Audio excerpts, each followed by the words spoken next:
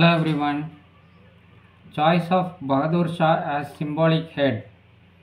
In Delhi, the local infantry joined them, killed their own European officers, including Simon Fraser, the political agent, and seized the city.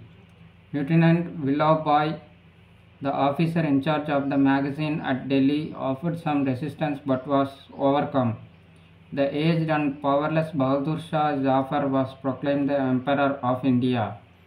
Delhi was soon to become the center of great revolt and Bahadur Shah its symbol.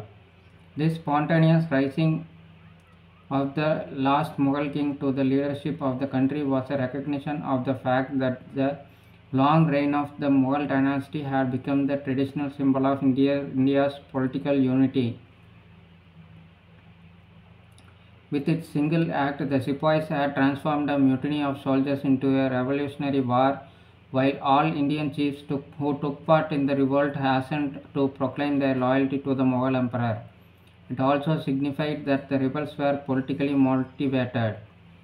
Though religion was a factor, the broad outlook of the rebels was not influenced by religious identity, but by the perception of the British as the common enemy. Bahadur Shah, after initial vacillation, wrote letters to all the chiefs and rulers of India urging them to organize a confederacy of Indian states to fight and replace the British regime. The entire Bengal army soon rose in revolt, which spread quickly. Awadh, Rohilkhand, the Dawob, Bundelkhand, central India, large parts of Bihar and East Punjab shook off British authority. Like, share and subscribe to support the channel. Thank you. Bye.